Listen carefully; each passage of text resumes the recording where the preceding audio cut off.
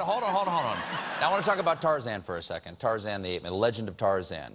Now, we only showed 4 seconds of the clip there because when you took off your shirt, the cameras broke. And we had to just go straight to the interview, but we fixed it, and we have the rest of the clip. Jim, let's take a look at this. Whatever happens, do not interfere. Understand? Mm-hmm.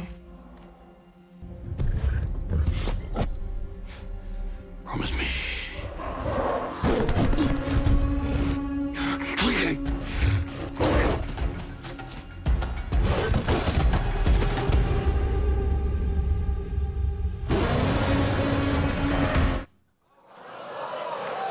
Okay, what is, I gotta ask you something. What is this thing down here? What is, your pants are like right down here, and you got this thing going on. It's like where G.I. Joe snaps on the legs. How does, do you still have that? Can we see? Do you still have that going on? No. You sure? The day we wrapped the movie, I just fell off the wagon hard. How do you get on the wagon that hard? Like, what did you have to do to look like that? What was your, who did you work with?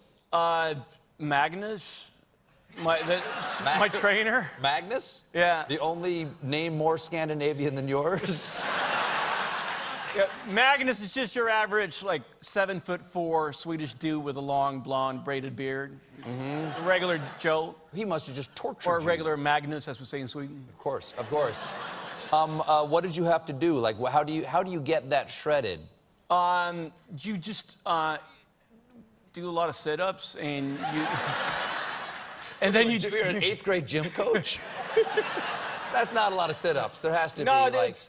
Did you like bulk up or anything? Like so we did it in phases. The first phase was 3 months of 7,000 calories a day, and lots of weightlifting to get bigger, and then. I'm on the 7,000 calorie thing. Just stay on it. I'm still waiting to get to the weightlifting part of it. Phase 2 is less exciting because that's when they cut down the meals to kind of this size, and 6 meals a day and more cardio to kind of get rid of the fat. Wow. Yeah. And no fun, I bet. No fun for 8 months. Did you ever have a cheat day? Yes. I was terrified, so it took about 5 months till I allowed myself, or till Magnus gave me a cheat day. But it was on a Sunday, and we shot the movie in London, and we were at the gym and lifting weights, and I guess he just saw that my will to live was fading. and it's been 5 months of broccoli, chicken breast, and that kind of stuff. And he was like, Alex, let me take you to lunch. Put down the weights. Let's go. And he took me to this Italian restaurant and sat me down and said, what do you want? And I was like, what do you mean? What, like chicken breast or salmon? He's like, no, whatever you want on the menu, order. So I got to eat pizza, pasta, tiramisu. Wow. I get emotional just talking about it.